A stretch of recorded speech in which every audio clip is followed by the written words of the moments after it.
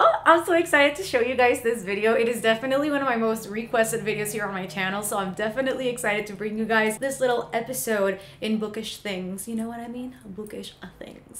Hello book reading friends, welcome back to my channel, or welcome if you're new. My name is Melanie, and today I am here to show you every single book I own, also known as my bookshelf tour. Now I do believe I have close to 200 books, so today I'm going to be showing you every single one of those books, not giving you a long synopsis for each of them because that would take ages, but I'm definitely going to be pulling out every single book, showing you the cover, reading the title and the author, and if I have a especially fond memory of a book, then I will tell you said memory, or I will tell you a little bit of what the book is about if it is indeed a favorite. As you guys know, these shelves are mostly ordered by height, and coincidentally a lot of different genres have around the same height in books, so that is how I organize my bookshelves. Again, there's a million different ways that people organize them bookshelves. I know some people do it by color, other people do it by height, other people do it by author, other people just do it alphabetically. So there's a ton of different ways that people organize their bookshelves. This is just my preferred version because I do think that aesthetically, at least to me when I look at it, this is the one that looked the best. So yeah, I hope you enjoy my shelves. I guess I don't even know what to say in regards to like, oh my god, I hope you enjoyed this video. Like, I hope you enjoy the way that I show you the books. I don't really know what to say beyond that. I will say though, the only shelf that you won't be seeing in depth is my bottom shelf, and that is because that is my to be hauled, to be shown pile. Those are all books that I have gotten here recently that I have either bought myself or sent to me by a publisher, or that you guys have kindly sent to me. So those books I am saving, of course, for a book haul, and I don't want to spoil the books in there. So they are turned the other way around, so you won't really be able to see what they are, and they are not a part of the general bookshelf tour just because they are not integrated fully on my shelves, because I need to find a space for them once I do haul them. If you have yet to subscribe to my channel, don't forget to do so down below for more bookish content. I am constantly uploading videos that I am sure you do not want to miss. I am also live streaming throughout the week, doing my weekly reading sprint, and you can also follow me on all of my social medias, which are always linked down below. I have an Instagram, Twitter, Goodreads, and an Amazon wish list. You guys know the drill. All of those links you will be able to find down below. And yeah, without further ado, let's get right into the video.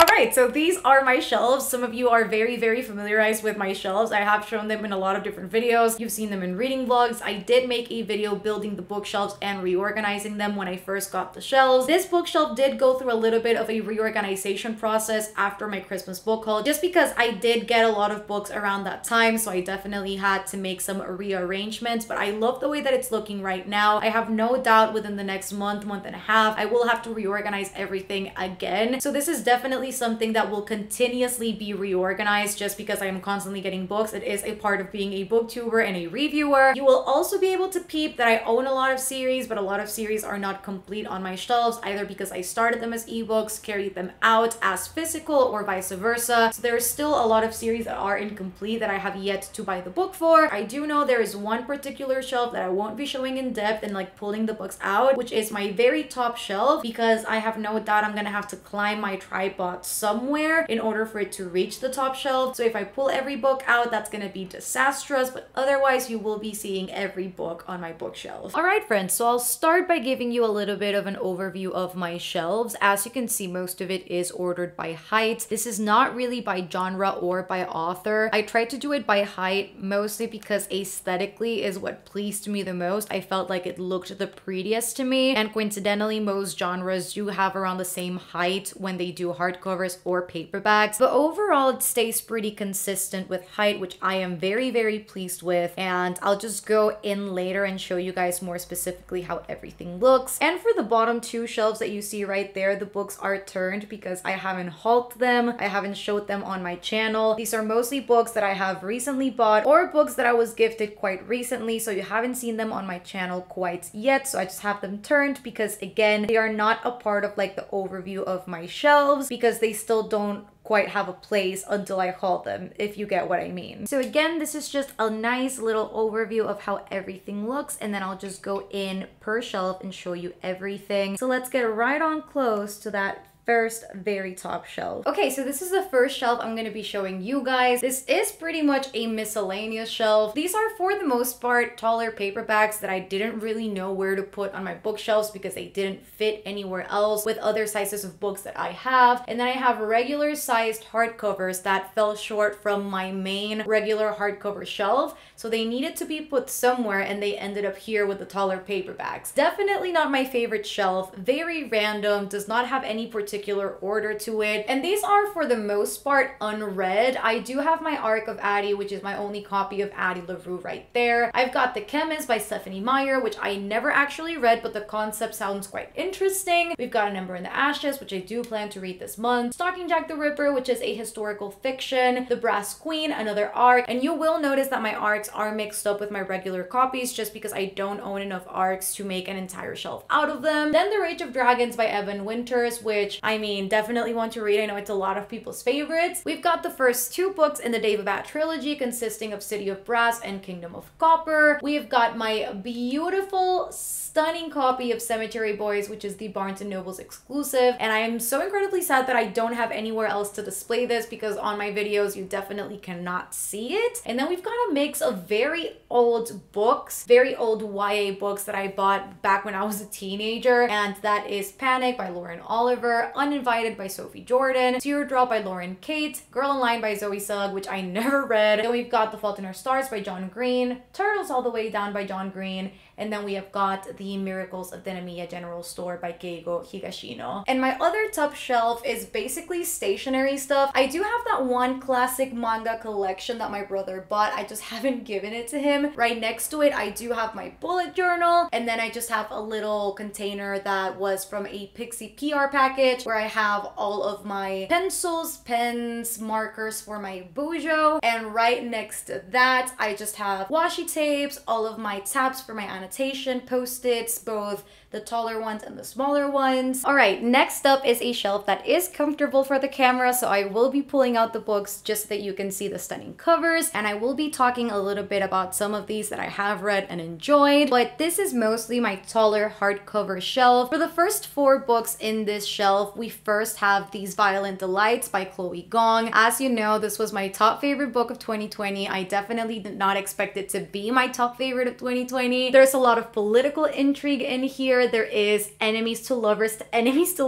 romance. It's just super messy. It is set in 1920 Shanghai, and it is a Romeo and Juliet retelling. As you can see, it is obviously loved and annotated. Then we've got Loisona by Romina Garber, a book that I really want to read this year. I actually have quite a fun reading vlog planned that will feature this book. Then we've got Ninth House by Leigh Bardugo, a book that I have been putting off for months now, ever since I got it. This is my current read actually as I am filming this, and I do not know why I've been putting this off for such a long time. It is dark academia. It is very dark and twisty about a girl who can see ghosts, and it is about the secret societies in Yale, so definitely super intriguing read that has a lot of social commentary. And then we've got To Sleep in a Sea of Stars by Christopher Paolini. If I had to give like a keyword for this book, it would probably be first contact with aliens, and I have not read this book yet, but I am planning to very, very soon. A lot of people have recommended this to me. We've got Children of Blood and Bone by Tomi Adeyemi, and we've got Black Sun by Rebecca Roanhorse, Year of the Witching by Alexis Henderson, and then we've got the infamous Deadly Education by Naomi Novik, which I have yet to read. We've got more Book of the Month picks, and the first one is Mexican Gothic by Silvia Moreno Garcia. As you know, this book is kind of conflicting for me because I would recommend this book left and right. It is very polarizing, and everyone's opinion on this book is different, so I definitely recommend it regardless of the fact that I gave it 3 stars. Characters are very complex, and I definitely had a fun time reading this one. It reads pretty easily. The writing and the atmosphere for this one is definitely incredible, so highly recommend. And we've got Home Before Dark by Riley Sager, which I actually read this month, and this book had me all kinds of freaked out as I was reading it. It is very paranormal, psychological, twisty, thrillery. It is all of the above. I definitely recommend this Riley Sager, the only one that I have read. Then we've got another thriller, and as you can see, I enjoy my thrillers with book of the month. This is The Night Swim by Megan Golden. And then we've got Magic Lessons by Alice Hoffman. This is the prequel to Practical Magic, which I know a lot of people have enjoyed. We've got Anxious People by Frederick Bachman, which I know a lot of people loved last year after getting it from Book of the Month. We've got Head Over Heels by Hannah Orenstein, and it centers a lot around gymnastics and all of the claims that came after all of the sexual assaults from the American Gymnastics Olympic team. It was a very engaging read. It is obviously contemporary. We do follow fictional characters, and the author herself was a gymnast, so it was really interesting to see the take from a gymnast's perspective. We've got Samantha Shannon's The Bone Season, which everyone adores, and then we've got A Heart So Fierce and Broken by Bridget Kemmerer. Next up, we have The Guinevere Deception by Kirsten White. This is Arthurian mythology, but in this one we follow Guinevere's perspective instead of Arthur's perspective, which is quite interesting. We have Kingdom of the Wicked by Carrie Maniscalco, a book that I definitely enjoyed last year. It was very atmospheric with food descriptions. It was set in Sicily, Italy, and we have witches and demon princes. And then we've got the first two books in the Poppy War series, and again you'll notice that a lot of my series are incomplete physically, and these are other books that I just read and adored. As you can see, they are tabbed and annotated, both of them are, and I do have a reading vlog up for the entirety of the series because I actually got to read an arc of the third book, so I'll definitely be linking that down below for you guys. And then the last book on this shelf is actually Red Queen by Victoria Aveyard, a book that is a bookshelf veteran for me. I have owned this book probably for 7 years now. Same shelf, but on the other side I have my Cassandra Clare shelf. Again, just my standard Shadowhunter shelf. I first read these books, I believe it was 8 years ago, and I have just fallen in love with the story since. I do hope to one day have my collection complete. As you can see, my collection goes all the way up to Lady Midnight. I don't own anything further than that except Chain of Gold, of course. So we obviously start with the Infernal Devices, starting with Clockwork Angel, Clockwork Prince, Clockwork Princess, and then right after that I do have the Shadowhunters Codex, which is a part of the story, and they later made an actual book out of it. And this particular book I actually quite love because it has annotations from Clary and Simon, and it's quite funny. So let me just show you guys real quick. First off, the book without the dust jacket looks like this. It's like a watercolor effect with blue, and then it has the Mortal Cup on the cover, and then it has gorgeous end pages where it features the characters obviously from the Mortal Instruments. So at the back we have the characters from the Infernal Devices. Some of them are annotated by Clary, so the book is quite fun to read. It has like little annotations right here. I remember reading this way back when, and I used to love this book so much. I literally felt like I was a Shadowhunter reading this. We have got Chain of Gold, which is the first installment in the Last Hours trilogy, also by Cassandra Clare, obviously. We've got City of Bones, which is the first book in the Mortal Instruments, City of Ashes, and then City of Glass. And obviously, as you can see, my copy of City of Bones is actually the movie tie-in edition, and this copy of Chain of Gold is actually the collector's first edition. So you will see it has illustrations of the characters, and it's just everything that I needed, but I didn't know it. And for the final 4 books in this shelf, we have obviously City of Fallen Angels, City of Lost Souls, and then we have got City of Heavenly Fire, which is definitely one of my favorite finales ever. As you can see, I also turned my dust jacket upside down because I realized that there was some illustrations under the dust jacket, so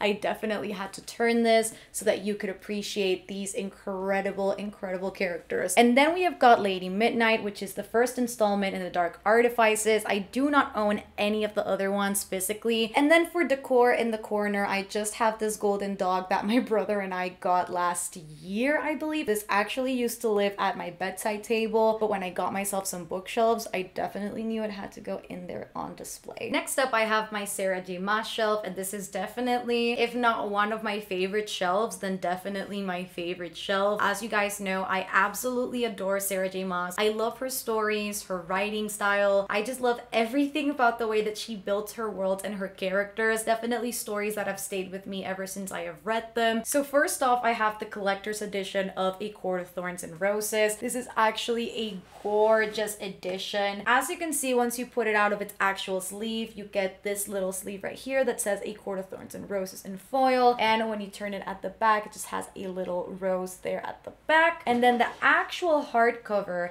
has the little forest with the wolf that is at the beginning of the book, and then if we turn it around, we have Feyre with her little bow. And if you've read the book, then and you know how significant this particular scene is because it is essentially the inciting incident. It is what triggers off the entirety of the story. Onto the actual series, we have the new editions of the A Court of Thorns and Roses series. So we got A Court of Thorns and Roses, Court of Mist and Fury, Court of Wings and Ruin, and then A Court of Frost and Starlight. And just look at the tabs in ACOTAR. I don't think I have ever seen anything more satisfying in my life. Then of course the one copy that I have on display on this shelf is Miss Crescent City, House of Earth and Blood by Miss Mass. I cannot wait for the second installment in the Crescent City series. It is her first adult fantasy novel and another book that was highly tabbed and annotated. I have a reading blog up for this too. It is spoiler free, so I'll make sure to leave that linked down below in case you want to check all of my thoughts out. And then we of course have the Throne of Glass series, which definitely destroyed me when I read it. I did not expect to love this as much as I did ACOTAR. So we have Catwoman Soul Stealer by Sarah J. Maas. This has nothing to do with Throne of Glass, ACOTAR, or Crescent City. This is just some collab that she did with DC for the DC Icon series, which other authors also contributed to. And then for Throne of Glass, we have the first 4 books, starting with Throne of Glass, Crown of Midnight, Heir of Fire, and Queen of Shadows. And then we've got the last 3 books in the Throne of Glass series, which are definitely some of my favorite books of all time. I cannot get over Miss Empire of Storms. I constantly want to punch this book in the face because the ending of this book was not fair. I think this was definitely the first Throne of Glass book that I annotated this much. Everything else was kind of annotated. And then Mr. Tower of Dawn came into play and it did not disappoint one bit. Definitely one of my favorite books that I read last year. Miss Kingdom of Ash, which I read and finished in January. Definitely one of the best finales that I have read as well. Definitely has a special place in my heart. And this is mostly same size hardcovers. As you can see, there is a variety of genres here. We do have some dystopian, we've got some fantasy, we have got some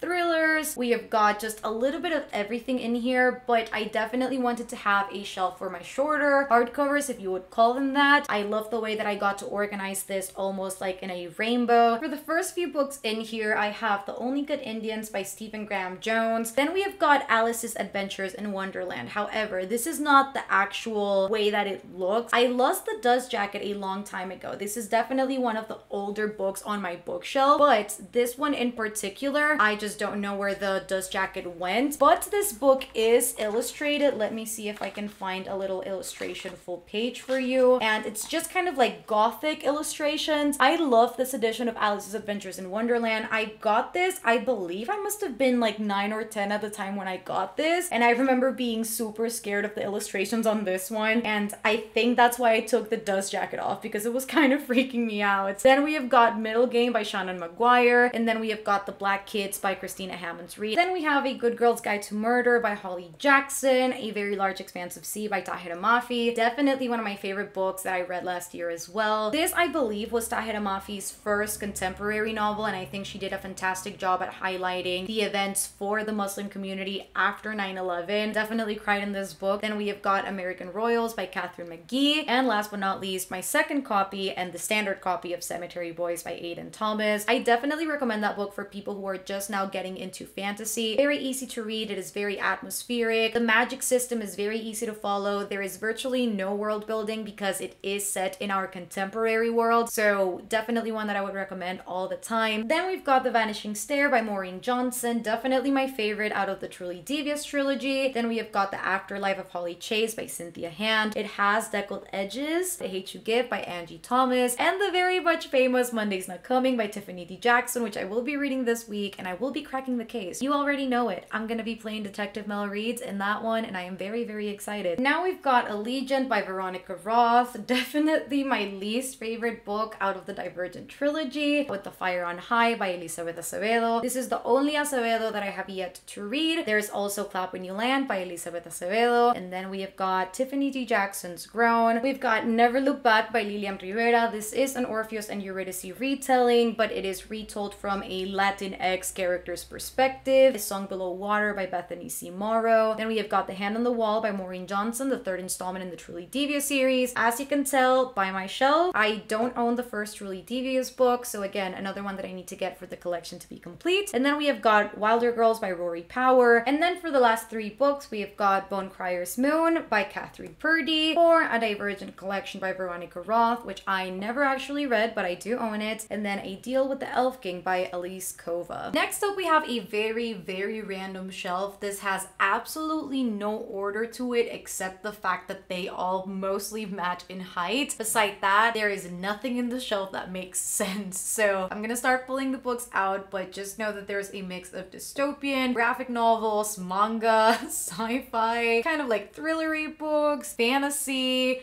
paranormal romance. There is just a lot going on in the shelf, so it's all over the place for me. So starting right towards the left, we have got Bloom, which is a graphic novel, and this is by Kevin Panetta and Savannah Ganusho. Then we have got Legendborn by Tracy Dion, and this is the UK edition. It is obviously a paperback as opposed to the standard hardcover for the US. Priory of the Orange Tree, also by Samantha Shannon. This is a chunker, and I have yet to read it, but I have heard incredible things about this one. And then we have got the first 2 books in the Shatter Me series, Shatter Me and Unravel Me. I definitely want to reread this year and hopefully maybe finish out the rest of the series. I used to love the series growing up. I loved just the romance and the world building. It is kind of dystopian with fantastical elements because the characters do have powers. The 3rd book in the Shatter Me series is Ignite Me, also by Tahira Mafi. Then we have got When No One Is Watching by Alyssa Cole. I think the thrillery aspect of this book was not as scary to me. However, the themes alone were absolutely fantastic. The way that they were executed were out of this world. Definitely gave me Get Out vibes, this one. I have got a random copy of Mockingjay by Suzanne Collins, the 3rd book in the Hunger Games series in paperback. And then I have got 20th Century Boys. This is volume 1 by Naoki Urasawa. This is not mine. This is actually my brother's, but it sits here on my shelves. And then I have got the 1st book in the Illuminae files, Illuminae by J. Kristoff and Amy Kaufman. Next up, I have Miss Peregrine's Home for Peculiar Children by Ransom Riggs. I only have the first one, and I did get this back in the day when I was very young. I was probably 13 or 14, but I got this because Jesse from Jesse the Reader, he actually adores Miss Peregrine's Home for Peculiar Children, so I definitely had to get this one, and I actually never read it because back in the day, again, I still kind of am, I'm not gonna lie, but the illustrations on this one definitely kind of creeped me out a little bit. I know there's some illustrations with like kids like this that I was definitely not vibing with. They are very creepy to me still. Then I have got Strange the Dreamer by Laini Taylor, a book that either people love or hate, or love to hate and hate to love, but I definitely do want to read this one because I love lyrical writing. Then we have got the first 2 books in the Vampire Academy series, Vampire Academy and the movie tie-in edition, and then Frostbite, both by Richelle Mead.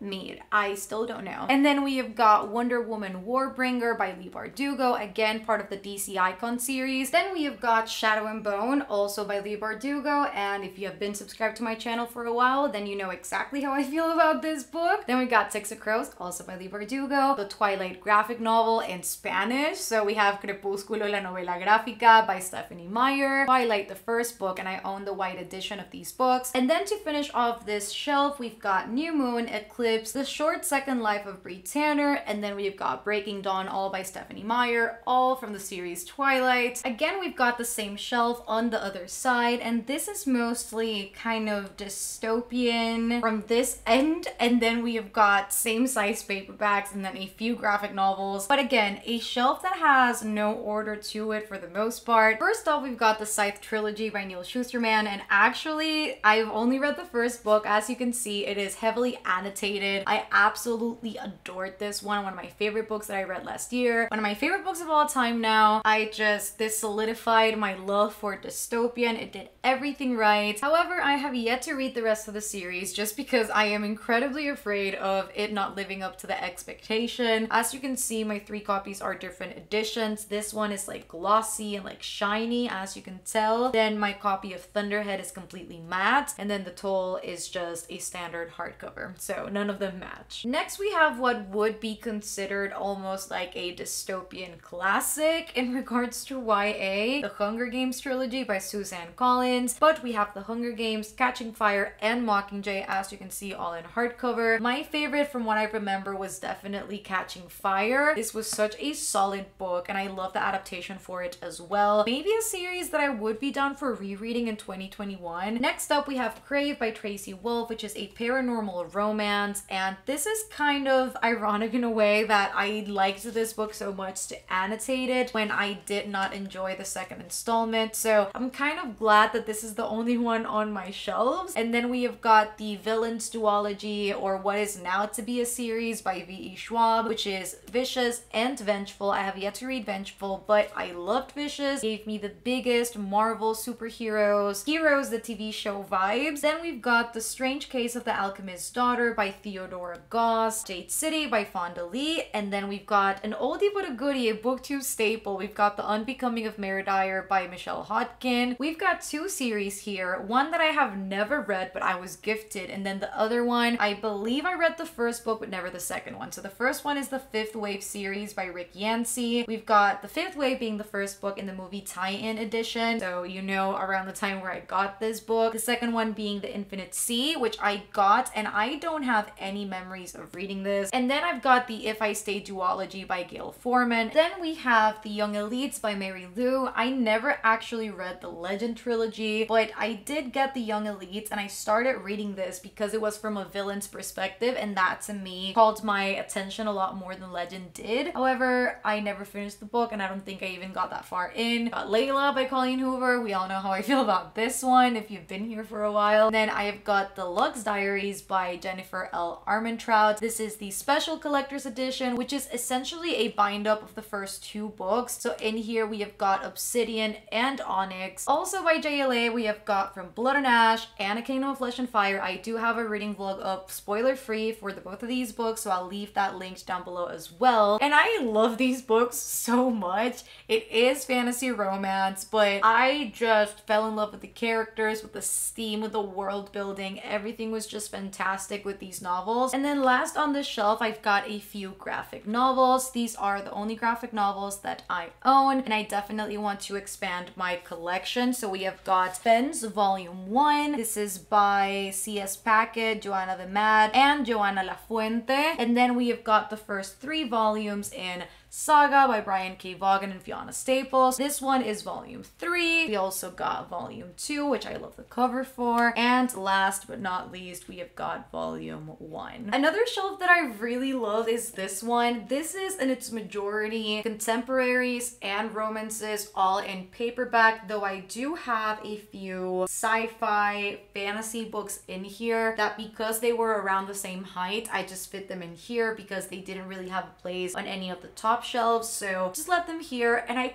quite love the way that this looks. I did manage to again do a little rainbow. We first have The Enchanted Sonata by Heather Dixon Walworth. This is a self-published book, and this is also a Nutcracker retelling. Then I have got Intercepted by Alexa Martin, which is a sports romance, and it is second chance love if I'm not mistaken, so definitely cannot wait to dive into this one as well. And then we've got Looking for Alaska by John Green, which I bought such a long time ago and I never read. Then we've got 13 Reasons Why by Jay Asher, which I definitely did not enjoy when I read this. I believe I read this around maybe 2013, 2014. Beautiful Disaster by Jamie McGuire. This is also another sports romancy book. I do know the main love interest in this book is a boxer. I don't know why I love books, sports romances in particular, that have boxers. It's just something that I find really cool to read about. I don't know why, don't ask me. And then I have got Downworld. This is obviously an arc. This is by Rebecca Phelps. I believe this book should be out by now, and it talks a lot about the multiverse and dimensional travel, portals in different worlds. It sounds very, very cool. We have got The Bear and the Nightingale by Catherine Arden, a book that I thought was middle grade, and it's actually not. It's adult, very polar-y, very wintry, and it talks a lot about Russian lore, if I'm not mistaken. Then we have got Revenge of the Sluts by Natalie Walton.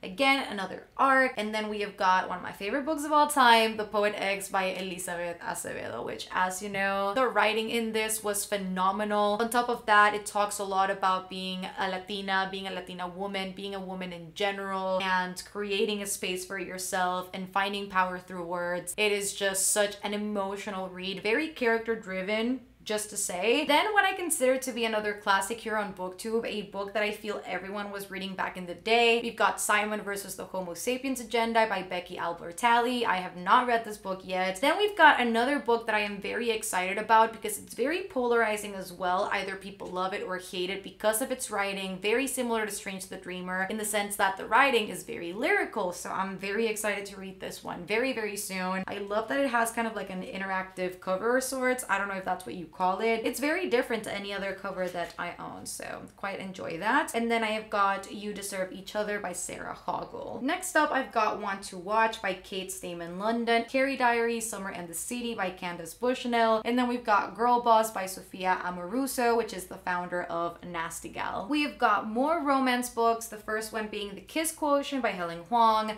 one of my favorite romances that I have read. So steamy, so fun. It is definitely a one-sitting type of book. Then we've got Take a Hint, Danny Brown by Talia Hibbert, and Christina Lauren's newest book, In a Holidays. After that, I have The Beginning of Everything by Robin Schneider, Beach Read by Emily Henry, which I definitely want to get to very, very soon, and Get a Life, Chloe Brown, also by Talia Hibbert. And lastly on this shelf, I've got two bookshelf veterans. First, The Perks of Being a Wallflower by Stephen Chbosky, and then I have got Will Grayson by John Green and David Leviathan, here I go. And then for decor on the shelf, I have got a little Empire State Building that I got when I went to New York for the first time. This must have been either 2011 or 2012. And then I have my little Jack Skellington mug, which holds all of my bookmarks. It holds a random pen, and then I just have some Book of the Month pins that came in one of my boxes when actually one of you signed up with my link, which was super, super cool. And for my last shelf, I have got my middle grade shelf, which as you can see is not that extensive. I rarely read middle grade, but I definitely want to get more into it. There are a lot of great stories in this age group that definitely do not read like middle grade, and some of them have great themes and great lessons. So I definitely want to get back into this genre because it was one that I used to love when I was younger, obviously. So starting right off with this shelf, I first have the first book in the Magnus Chase series, it being Magnus Chase and the Gods of Asgard, The Sword of Summer. And then I have the first two books in the Heroes of Olympus, which is the continuation for Percy Jackson. We have got The Lost Hero and The Son of Neptune. And then I have got book 3 and 4 of the Heroes of Olympus series, The Mark of Athena, and then The House of Hades. And I do have to say, I have so many fond memories reading this series in particular. I remember loving this a lot more actually than I loved Percy Jackson. I actually remember this more vividly. Might have been because I read this when I was, of course, older. Then I, of course, have the Percy Jackson series. This is the first 3 books, The Lightning Thief in the movie tie-in edition, Sea of Monsters being the second book. Then we have got The Titan's Curse. And these are all the old covers of Percy Jackson, which I will treasure forever because the covers have now changed and I am not sure if you can get these covers anymore. And then I have the last 2 books in the series, The Battle of the Labyrinth and The Last Olympian. And I cannot remember why I have this in a hardcover instead of a paperback. I believe it might have been because I bought this right as it came out. I could be wrong, but I do believe this book came out around the year that the movie came out. So this book might have come out 2008, 2009 if I'm not mistaken. So maybe that's why I have it in a hardcover, because otherwise I can't really remember why. Next up, I have The Jumbies by Tracy Baptiste, and this is actually a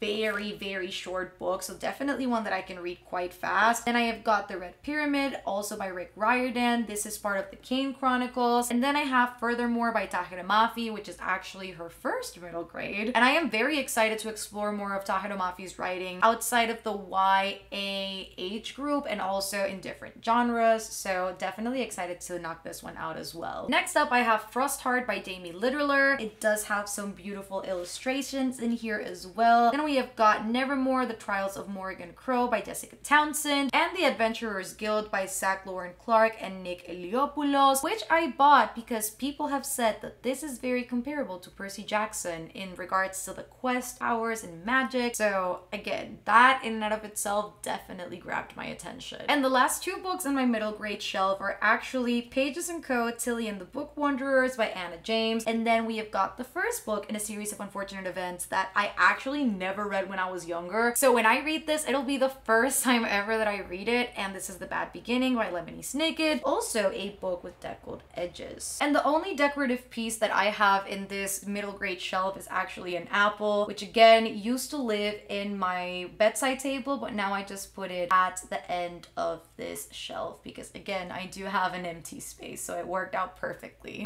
And that is it for today, you guys. I hope you guys enjoyed this video. If you did, give it a thumbs up. I generally hope you guys enjoyed seeing every book that I own, my bookshelf tour. Again, I don't quite know how many books I own, but you will know in the title of the video. So yeah, I hope you guys enjoyed this video. Leave a comment down below because I generally want to know how you guys organize your bookshelves. Let me know if you prefer physical, ebooks, or audiobooks because I do know that everyone prefers different methods of reading. Mine is definitely physical. I love seeing books on my bookshelf. I love reorganizing my bookshelves every once in a while, and I just love staring at it in my room. It's just a dream come true to have these bookshelves. If you reached the end of the video, let's make something very, very simple and let's leave a stack of book emojis. Don't forget to subscribe down below if you haven't done so already for more bookish content. Again, I'm constantly uploading videos that I'm sure you do not want to miss, as well as live streaming throughout the week, doing my weekly reading sprints. And you can also follow me on all of my social medias, which again are always linked down below. My Twitter, Instagram, Goodreads, and my Amazon wishlist. You guys know the drill. And yeah, I love you guys so, so much. I hope you enjoyed this video, and I'll see you on the next one. Bye, guys.